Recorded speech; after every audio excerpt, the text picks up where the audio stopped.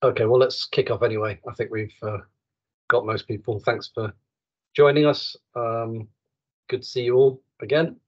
The purpose of this, as we said, is at the front end of this CR22 impact assessment window. We wanted to give everybody an opportunity to pitch up and ask questions that might be starting to surface as you work your way through the change requests. It won't be the only way in which you can contact us, but it's probably the easiest way and the best way to begin with.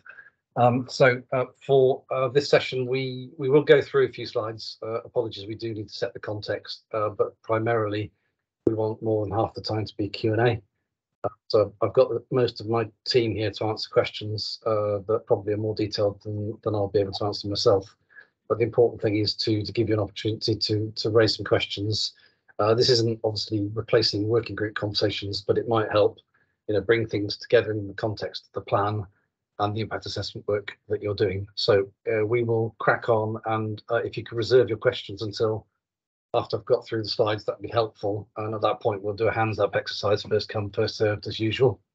So for the change request 22, for which the impact assessment window started on, it was the Friday. It was the day after PSG, the 6th of August, and it goes until and including the 26th, of April.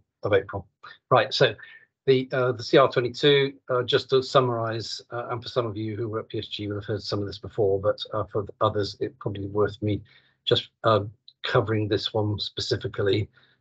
Since the decision document in August 21, there have been quite a lot of changes, and we know that the transition timetable is not credible, and we've been working with it for far too long, and it's not really anywhere near in line what's a credible and realistic plan. So the intention for this replan is to get to a point where we actually do have a baseline program plan that industry buy into. There are a number of big changes that have happened in all of this time. Obviously, the ability for participants to proceed at the pace of their choosing, in other words, the earliest not held back, but there are options, which is quite a big change, and phasing of the plan clearly is a big change because it impacts the way in which everybody will resource and deliver the programme. From a strategy point of view, there have been quite significant decisions, even more recently, to preserve M9 and to get the programme moving on a phased basis and allowing for staggering of entry into CIT, and most notably MPRS, which was one of the outliers when we initiated round 3. So those changes are quite significant. There are changes around equivalence, of course. So participants in SIT will not have to undertake qualification testing, although they'll still have to do their qualification assessment document and any DBT2 for systems and process changes that won't be tested in SIT or qualification testing. So that equivalence is still settling, but that's the strong assumption, and that's our intent. So your impact assessments will be on that basis, based on that assumption. From our perspective, the placing alliance is another element where non-SIT participants may, where appropriate, place reliance on MHHS testing done earlier by other participants, and that policy is going through TMAG on the 19th, I think, and subsequently we'll get to the code delivery bodies, PABs, as well. But it's important. We recognise to have got more certainty on that subject, and I'm sure it'll be coming up in the Q&A later. On qualification in the plan, so that's something that's changed since the original timetable. We now have 7 tranches for qualification, accepting LDSOs who will carry out their qualification testing earlier, but basically 7 tranches, and then migration itself is again phased, and we'll start with participants who complete SIT, and thereafter migration will mirror the phased nature of the qualification delivery. And finally, and certainly not least, the decision on reverse migration that happened during the November and December period has had impact on everybody, but it has allowed for the phased nature of the plan itself. And it allows SIT and qualification to run over an extended period without prejudicing a consumer choice, which was the tricky balance that we had to achieve when developing this plan previously. So on round 3 itself, we got a good response rate, good insights. It has provided the basis for this final proposed plan, with a few variations, but it's good that the intention is to have a plan that industry buys into, and that was the kind of nature of the programme that we set out originally. But we did say in January, February, March this year that whilst we had a round 3 timeline, we would be guided by working groups, by advisory groups, about consensus across SMEs, to ensure that the plan is reinforcing and aligned with conversations that either have happened now through those governance bodies or are still going, but where uncertainty has become reduced. And certainly we wanted the plan to be led by those conversations, and any remaining uncertainties or gaps at this stage are just by the nature of the maturity of the conversations through governance at this point. The plan itself obviously is fundamentally predicated on getting an MVC, getting the minimum and the right mix of participants to conduct SIT. But we do believe we'll achieve that based on engagement and feedback we've had so far. So this plan is live, but it will be subject to controlled change as we drive to manage delivery risks as we go forward. That's normal. There may be CRs against the plan after it's been approved, potentially sooner rather than later. That is just fact of life.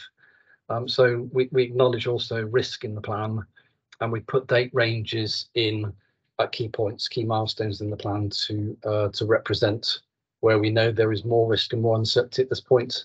And as you can imagine, we're trying to balance the demands of industry in having a realistic plan with something which is expedited per Ofgem's consistent messaging on this point, that we need to do this as soon as we can. And therefore we've tried to provide a balanced plan that fulfills each of those objectives as well as we can. We'll move on to the next slide. Briefly, you'll have seen this now, but the next slide is just to show the way in which the plan has progressed since CR9 through round 3 to where we are now. Sorry for the background noise. I think I've got a hailstorm going on in the background. So basically, our plan is largely that was shown in round 3. There's some date ranges around M10, a 3-month window there.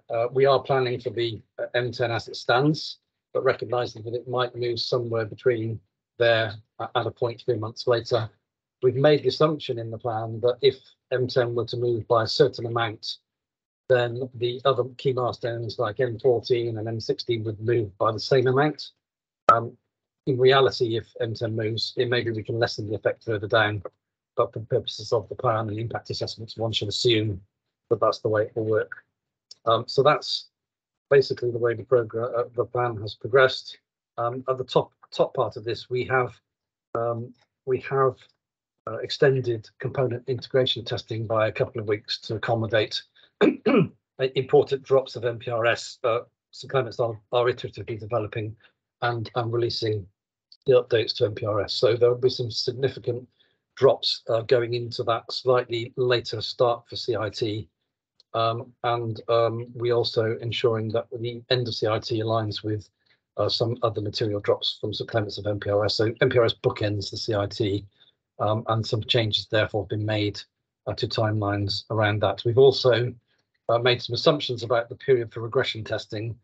Nobody can absolutely be sure about this at the moment, but in order to keep the duration of SIT the same and not to affect the later milestones, we have reduced to a certain degree the duration that we have for regression testing, but that is represented as a risk in the planning documents.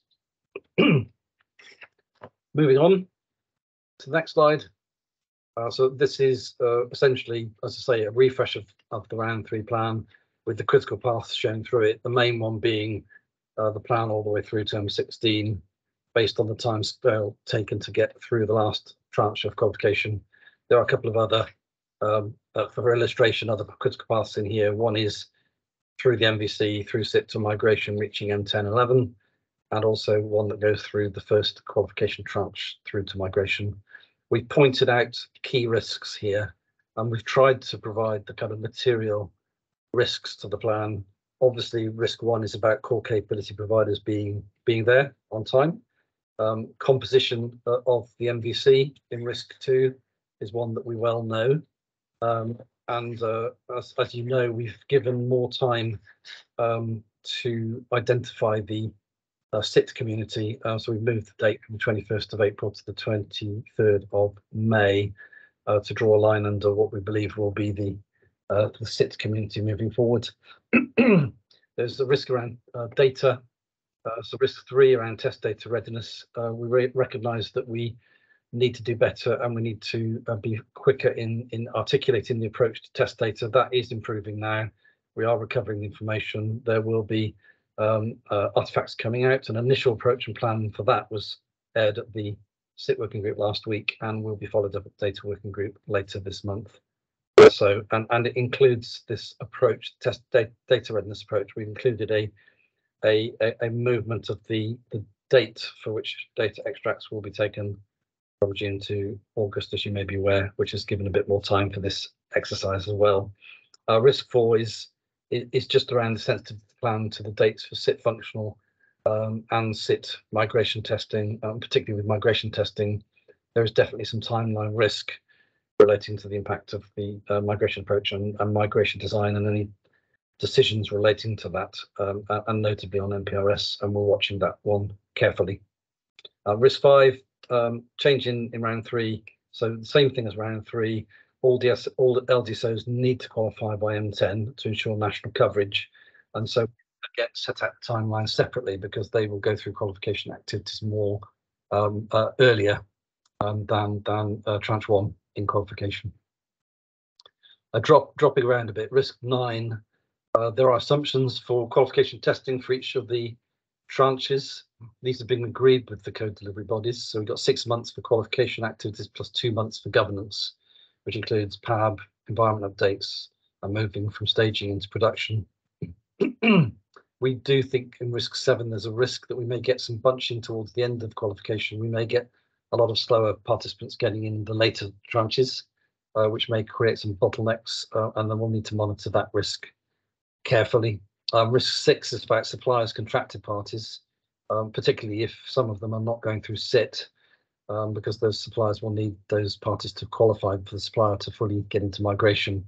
Is something we've discussed before, and obviously for those suppliers who are in SIT, we'll be interested to know what your kind of mini ecosystem is to get through SIT and be ready to do some migration soon afterwards. So that's an important risk to note. And obviously risk 8 relating to suppliers with larger volumes. So it's relevant for this group particularly. We should be expecting large suppliers to seek to start migration sooner rather than later, given the window and the constraints that are in the plan at this stage. And to that point in risk 10, we've basically modelled scenarios and made assumptions, including assumptions based on previous programs like FSP, which show that we need to allow 18 months to effect migration. We're assuming at this point that we'll have a couple of large suppliers in SIT to be validated, which would be 5 to 10 million £10 available to be migrated from April 25, possibly 12 months to get that done.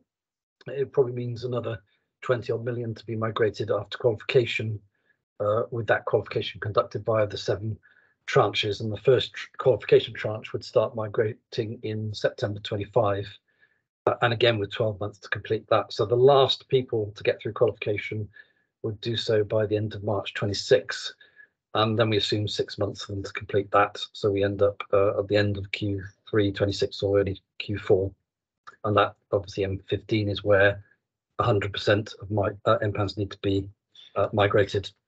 So that's the kind of helicopter view on the plan. If we then move on by phase, and I'll very briefly touch on some points from the phases, because I'm sure some of this will be fairly familiar to you and you'll be reading documents anyway. So we have put in a new approach to design assurance, which has been communicated via a DAG and a specific webinar last month. It is important to engage participants, especially those who are going to go into SIT, to engage them as early as possible to gauge any areas of concern around design and target those more deeply and support them more deeply. So our initial questions and questionnaire has gone out now to the core capability providers and will go out to everybody else on the 9th of May. But basically we are focused on the designs and any related dependencies. And obviously one of the benefits of volunteering for SIT is that we'll put more focus on design assurance, the design assurance being support for you through your design, ensuring that we work with you to resolve any issues or uncertainties around the design and enable you to get through your DBT and reach PIT and then into SIT. So we do see design assurance as the priority that we're going to put on design assurance for SIT participants as being a benefit to those SIT participants. And we've tried to simplify the approach. And to the next slide, I think it's basically just backing up the timelines. So you'll see your questionnaires on the 9th of May. For those who want to go into SIT or intend to, then we do expect the questionnaire to be responded to in the timeline given. For those that don't, we would still appreciate responses at this point, but it's not mandatory for those parties, and we will follow it up later in the year. Moving on. So DBT 1 and 2 need to be understood. We hope and think that we have clarified that as we've gone through both round 3 and working groups. So design DBT 1 is DBT activities required to enter into either SIT or qualification testing, depending on the path you choose to take. And this is a program requirement and will be design and test assured by the program. Whereas with DBT 2, those system process changes delivered by participants that will not be tested in SIT or qualification testing, but are needed for MHHS, such as consequential change. It's an obligation of all parties to do this, SIT and non-SIT, and those activities will be assured by the code delivery bodies via the qualification activities. Quickly moving on, I've covered this probably, that we've now got more clarity around the test approach and plan. The overarching test approach and plan is an artifact that will come out next month, but the timeline essentially shows that our intention is now to take for data cuts in the 24th of August as opposed to the end of June, which was in the round 3 plan. Okay, moving on. I'm being driven by the navigator on this slide back now. I have to keep up. Right. So SIT, I think everybody's familiar with this, particularly in respect of the minimum viable cohort. And I've also pointed out that there's a bit more time for us to draw a line under the SIT community. We want to get the placing reliance policy done. We want participants to make proposals for how they will get through SIT. And those conversations should be starting already. And then by the 23rd of May, we'll draw a line under that, and we'll be clear about who we expect to see in SIT from that point onwards. And I'm sure that will come up in the Q&A later. Right, moving on. Nothing much to say. Obviously, the objective of SIT for the program is to test and prove the design, the end-to-end design, and obviously to execute the scenarios to verify the characteristics of the market interface and services. Again, we want to point out at the bottom of the slide, the SIT participants are not expected to undergo additional qualification testing in the qualification phase. That is a strong assumption, and we see no reason as to why that wouldn't be the case. And the programme is very much aligned with the code delivery bodies on this point at this stage. Moving on. We've exploded out the SIT plan because it will be of interest, and it's important to note that this doesn't include the impact of any uncertainties around D170 or impact of CR17, CR18. We know that there are risks and potential changes that could impact the plan, but obviously if those changes happen, they'll go through a controlled change process. And as I said earlier, there's always the possibility the plan may have change requests applied to it after it's been baselined. The SIT functional and SIT migration testing streams converge at the core systems code freeze. So obviously, if there's any significant slippage in either SIT functional or SIT migration testing, that would hit the critical path and the end of SIT, and therefore impact on later milestones. So it's just something to point out explicitly as a risk to the timeline. Okay, moving on. Qualification, which of course the ownership of this is with the code delivery bodies. But again, I would just say that the code delivery bodies, as well as owning it, therefore will be managing and controlling the entry and exit from qualification through the tranches. They have to be very fair and reasonable in terms of determining who goes through which tranche. But this is for the co-delivery bodies to own, and the programme will be supporting. And there are clear roles and responsibilities between us in respect of that. And as you know, the draft qualification approach and plan has been out for a while now, and should be. I think I got some participation. Right, moving on, code drafting.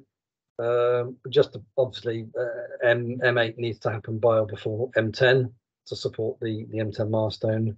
And we have, I don't think there's been significant changes to the approach, but this really identifies the approach assumed for code drafting going forward. And there's a plan, I think, on the next page, which those of you who are interested in this will be familiar with.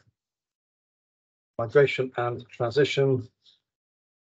So the migration and transition work stream is going to provide all the activities and deliverables required to prepare for and execute MPAN migration from M11 to M15, followed by cutover to the new arrangements at M16. We've included clear definitions of the terms migration and transition because I think most of us sometimes get hooked up on these terms, and for the purposes of the plan and impact assessment, use these definitions of migration and transition to ensure that you do have the right understanding, and obviously associated planned deliverables that are associated here and are also in the plan and articulated in terms of the dates they're expected to be delivered. We've got something else. I think we've got something on transition design approach as well. Which I won't talk about specifically, but of course this is to do with the legacy and MHHS process coexisting through the migration period and how that will work, the design for those arrangements that need to be completed. So that's quite a key topic at the moment, and obviously will be an area of uncertainty until it's progressed further. So these are the phases that are much further out, of course. So we put more focus into the shorter timelines. So I'm going to stop here because I'm keen that we have more than half the time for Q&A.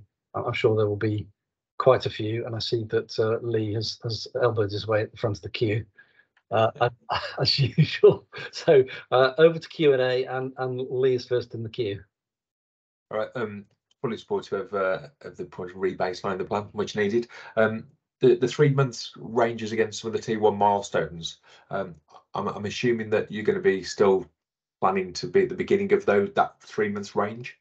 Yeah, yes. The planning assumption is the first of the two milestones. We call the first one a planning milestone, the second one a contingency milestone. It could be anywhere between, but we'll do the usual approach as we kind of pursued in faster switching, which is at every control point we'll review the window with the intention of can we reduce the window based on what we know.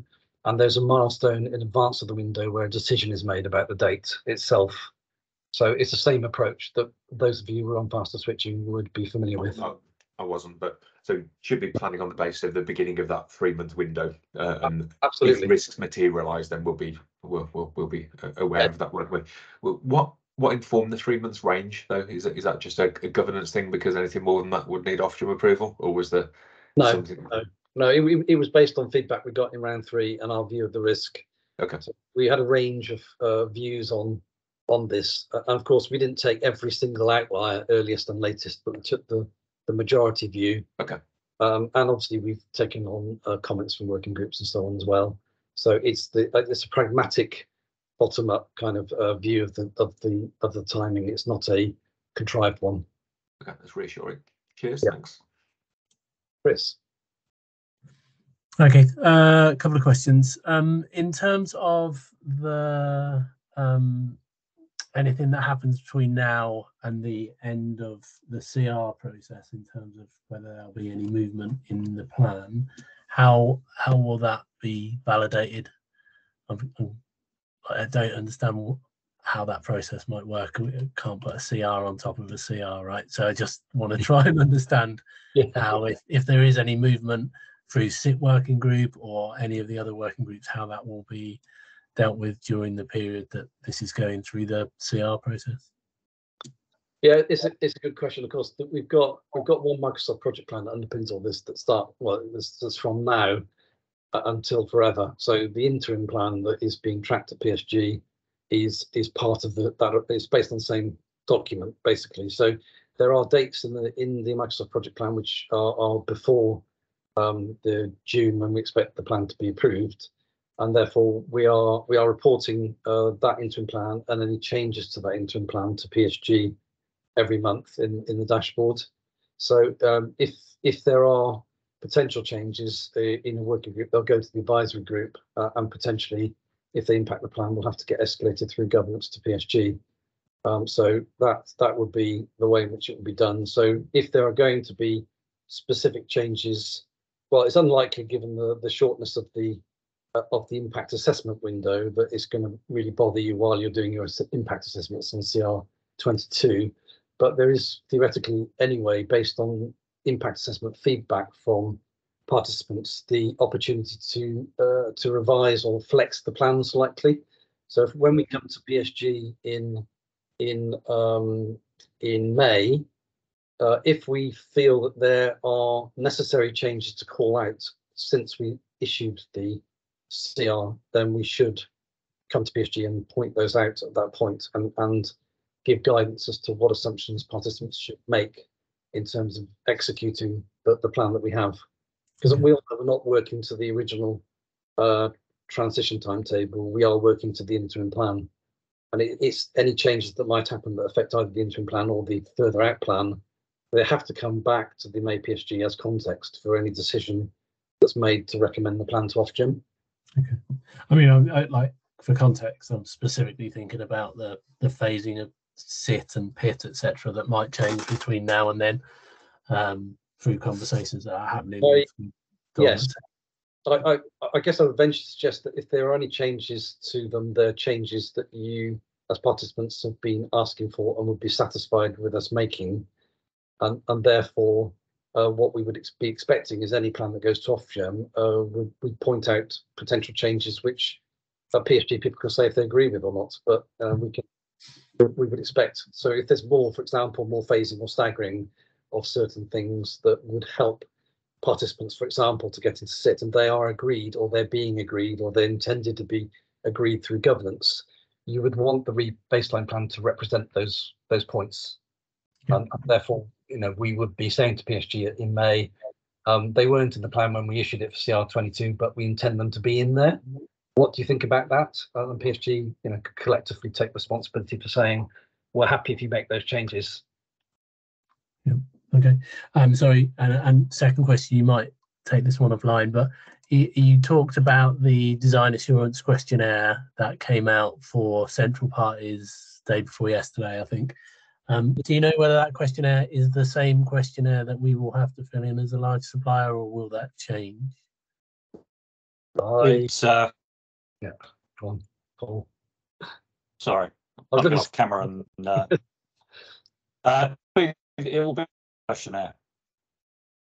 Sorry, I missed that. You jumped out. It will be the same questionnaire, the same questions. Okay. Yeah, same ones. Okay, thank you, Paul. I know you've been having some technology problems. Okay, next question, Naomi. Hi. Hi, thanks. I guess just to follow up on Chris's, Paul, is it possible to have, if it's the same questionnaire, is it possible to have an early sight of it, or is that not appropriate? Would that be appropriate? This is your moment where it's gone, yeah. Tech's not working. Yeah. No. I'm just thinking. I personally, I've got no issue sending it out. It will be. I'm just trying to think how we make it available to parties. It's on the collaboration hub now, Paul. I think I spotted it yesterday. That's right. Yes. Sorry. Yes, it is. Absolutely right. Yeah. Sorry, we gave an Excel. It was the Excel version I'm thinking of. So the Excel version is is there. So If it's on yeah, it is collaboration available. based, Thank we'll you. have a look. Thank you. It's relevant Yeah. to some of our discussions around SIT and some of our architecture, and certainly our back office. I think we had a bilateral this morning where that was all roads pointed to that design assurance. So thank you for that. I guess I had a very similar question also to Chris around potential risks that might give rise to CRs, Keith. Yeah. So I guess just to check my understanding then, as soon if we're aware of those prior to it going to PSG, they'll be presented, you know, with a forward look as part of that PSG decision. I guess if they come after that's been baselined, then so be it. But do you have a I mean, slide 14 points to CRs be required soon after sort of baselining to address unknown risks. So do you have a view of which of the risks might result in the CRs at the moment, might result in the CR, or is that not available? No, it was a generic point, but obviously we hope that we've done such a great job on the plan that we won't need CRs No, anytime. I understand, yeah. But I think I was just being realistic and saying, you know, whilst we might have been suggesting that that's our aspiration, in the real world, that isn't necessarily going to be happen. I wouldn't want Ofgem to think that they were approving a rebaseline and be surprised if a CR came up soon after. Yeah. Based on the fact that there's a known potential change or in-flight change conversation going on that could affect the plan.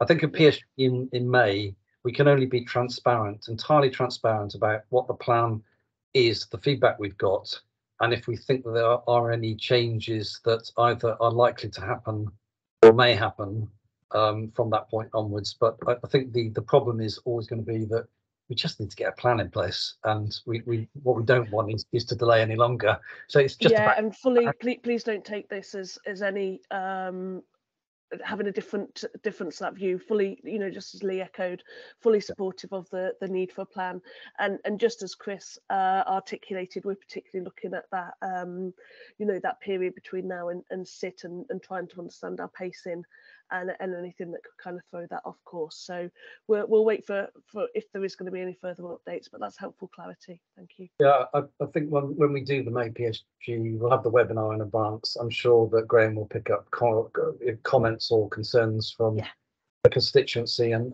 you know, we'll have a proper conversation at PSG about what it is we're approving and what it is not.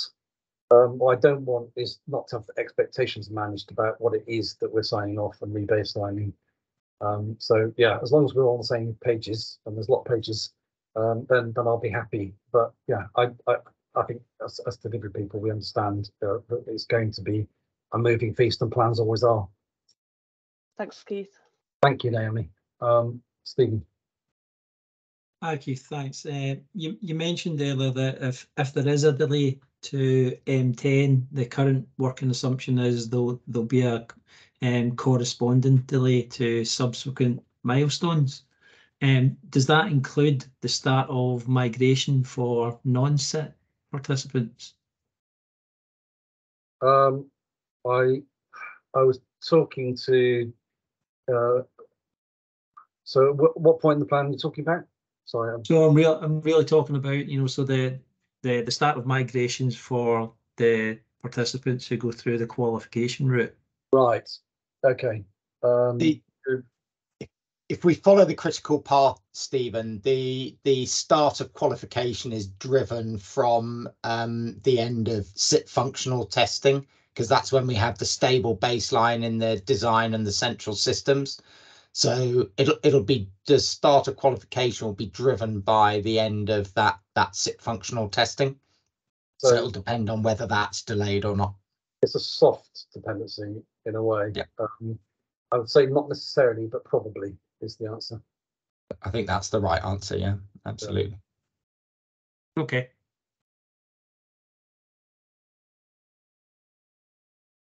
I'm sure the questions aren't going to dry up that quickly.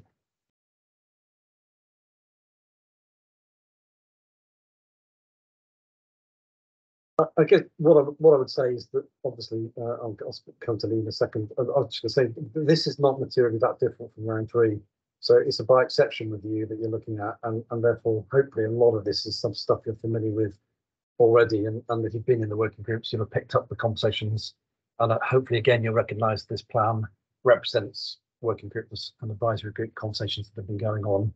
So hopefully it won't be such a big job to get across the documents and what they mean. Lee? Yeah, the question around qualification tranches. So apparently the qualification tranches aren't going to be confirmed until, was it February 2024, and we should really bring that forwards to now. So as part of the replanning is about getting more planning certainty for everybody involved, and to not know within a 6-month variable of which tranche you're going to be able to be within doesn't give enough planning certainty. So we really encourage bringing forward that date and use this replanning as the vehicle for participants to be able to request to be in a particular tranche. If people aren't bothered, that's fine. They can just take a kind of a lucky dip to it at the end. But I know for EDF, we want to have more certainty around our plan and want to be able to request to be in a particular tranche as part of this exercise. But whether or not your plan suggests you'll be ready for tranche 1, for example, the progress of your delivery in reaching that point would need to be monitored, and surely the scope of who's in which tranche. That doesn't give planning certainty, does it? Saying, oh, wait and see how you get on, and then we'll decide where you get, doesn't give planning certainty. And this whole replanning exercise is about, giving more certainty to plans. So we want to request to be in tranche 1. So we want to request to be in tranche 1 as part of this exercise, and not wait till 24 to be able to get confirmation of that. Of course, I can't speak for the code delivery bodies whose decision it is, but I would have thought that there would need to be some more dynamic decision making about who's in which tranche than that. But again, I can't speak for them because they own the process by which they're going to make those decisions.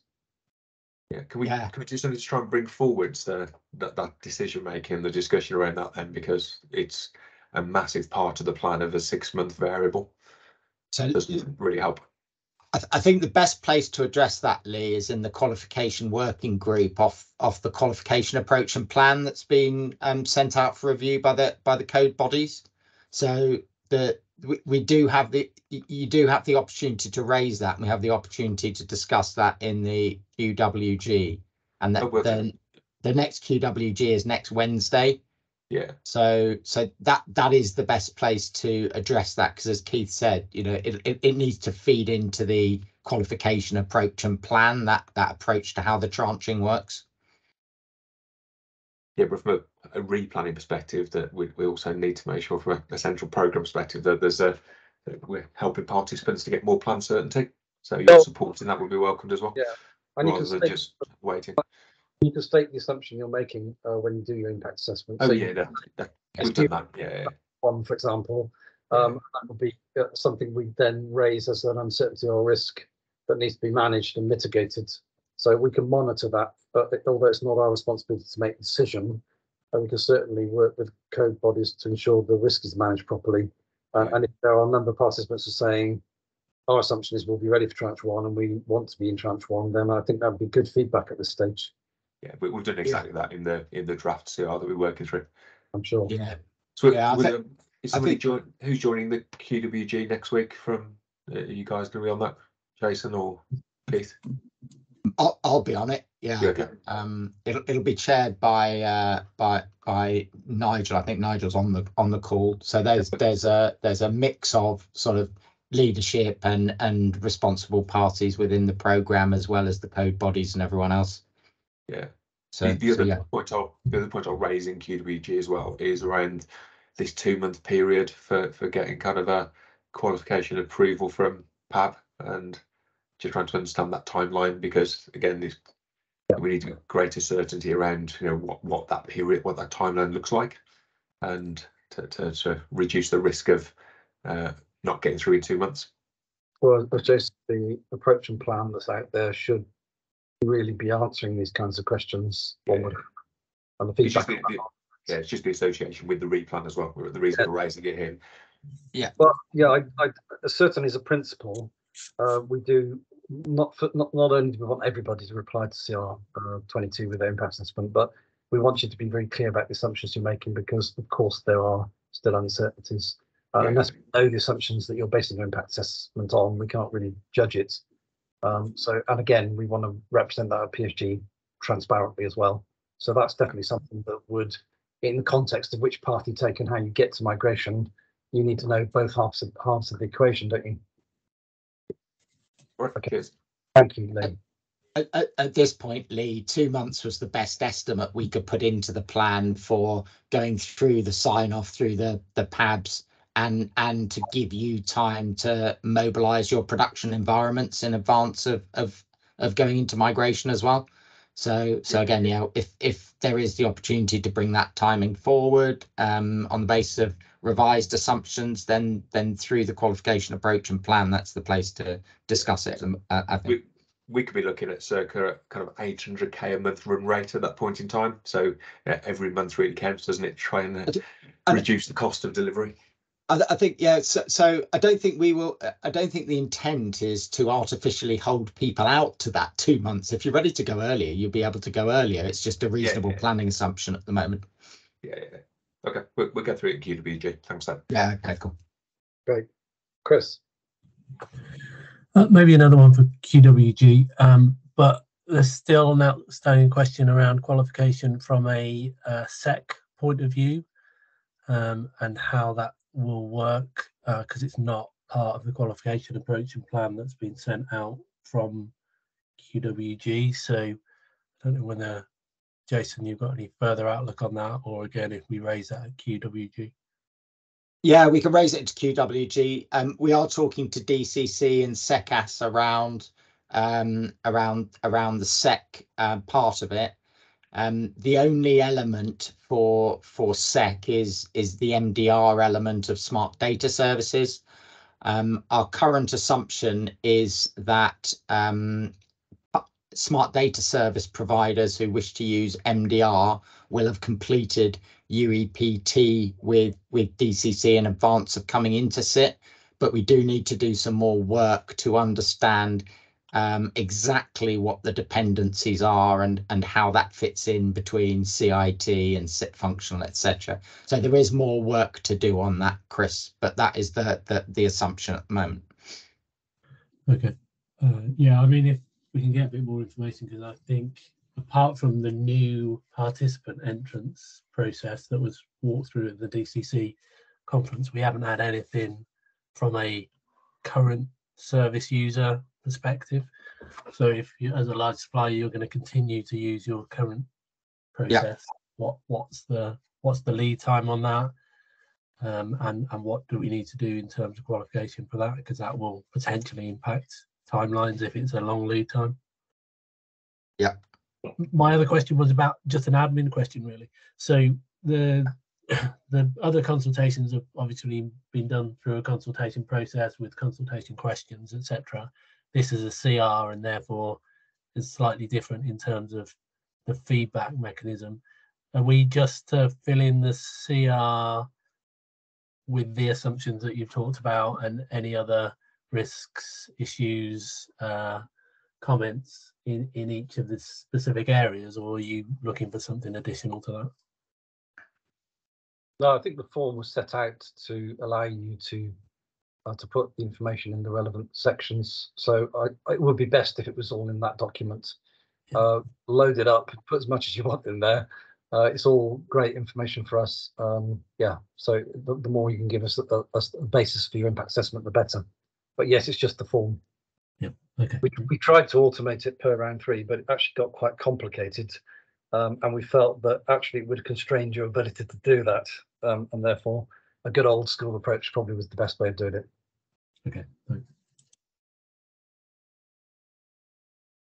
Okay, any more? We do have a drop-in session next week, which we'll keep open for the allotted periods. People can just come in and out if they've got questions that they think about subsequent to this. You can ask for bilaterals if you want to talk about anything relating to the plan or impact assessment in more detail, or you can email the PMO as well, and we'll get back to you. So there's a range of different ways you can still engage with us if you don't want to ask your questions here, but we just felt it would be good to, do a quick top down on the plan and make sure that everybody understands what we've been trying to do and what this represents at this stage. Okay, if there are no more questions, no last orders before we close the call. Thank you for your time. It's great to see so many people on the call. And do let us know before or even on the 26th if you've got any further help you need in getting back to us with your CR22 replies. Thank you very much. Thanks, guys. Cheers. Thank you.